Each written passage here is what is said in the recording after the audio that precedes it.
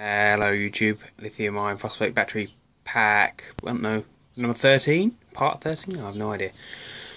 I've made up a, rigged together a case to mount this on the wall in my shed out of two halves of an old drawer, which I've got many of.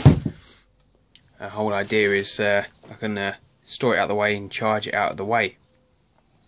I'm going to do two boxes. This is just the first attempt, the Mark 1. I'm going to do another one so I can store it in the van without it getting knocked around. I need to charge it.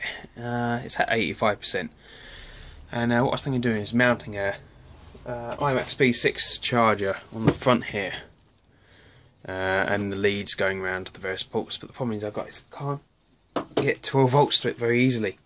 Now, the board is a mess, and I'm going to have to redo it sooner or later. So to make it temporary, everything in my life is temporary, I'm going to glue a board onto the wall with two wires coming out on the load side.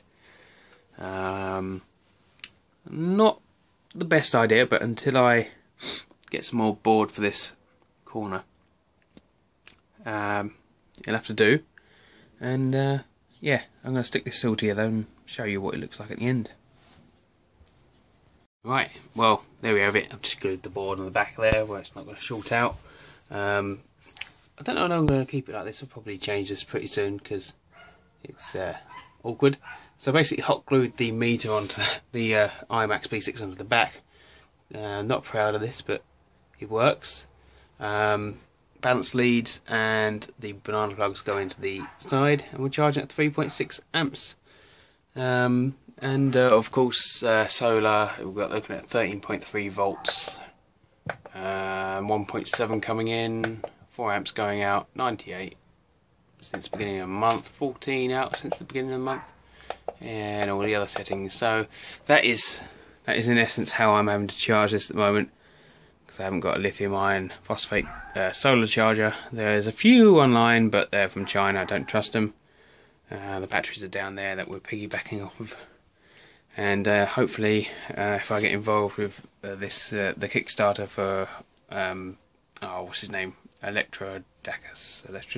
Dacius basically, yeah, then maybe I'll be able to get a lithium iron phosphate solar charger, which would really be great. So yeah, thank you for watching. Please subscribe, comment, rate. Put anything you can think of, any comments, any criticisms, any ideas, just stick them in the comments, please. I need all the help I can get. Thank you.